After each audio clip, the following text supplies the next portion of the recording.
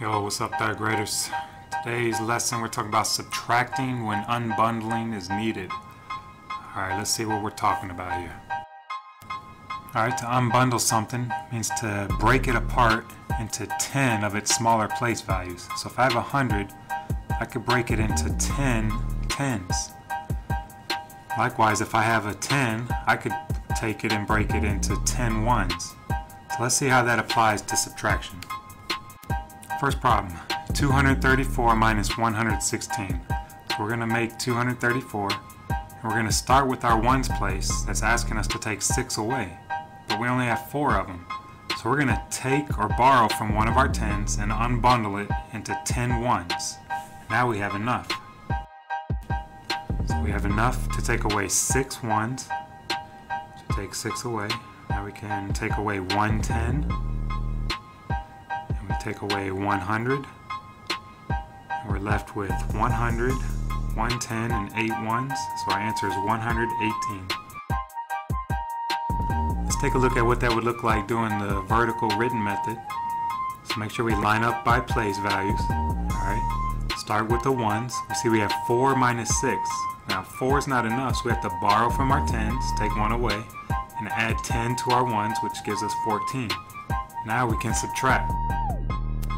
14 minus 6 is 8, 2 minus 1 is 1, and 2 minus 1 again gives us 118. The key here is that whenever you have to borrow, you borrow 1 from the place value to the left, and it becomes 10 in the place value to the right. 531 minus 89. So again, we start by building 531. Starting with our ones place, we see we have to take away 9, but we only have 1 here. So again, we're going to borrow one of our 10s, or we're going to take one of our 10s and turn it into 10 ones. Now we can take away 9 ones. Next, we have to take away 8 10s, but we only have 2 10s. So we borrow 100 or take 100 and unbundle it into 10 10s. Now we can take away 8 of them. There's no hundreds to take away, so now we have our answer. We have 400, 4 10s, which is 40, 2 ones. So our answer is 442. Alright,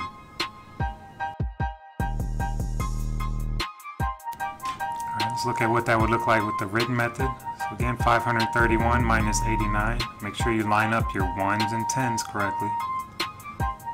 Can't do 1 minus 9, so we have to borrow from our 10s, borrow 1 of them, and add 10 to our 1s, which gives us 11. Now we can subtract. 11 minus 9 is 2.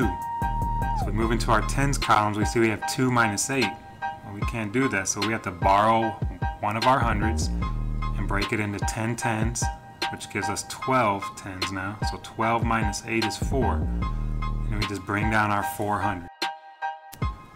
So again, the key when doing the written method is whenever the top number is smaller than the bottom number, borrow 1 from the place value to the left and unbundle it into 10 of the place value where you need it.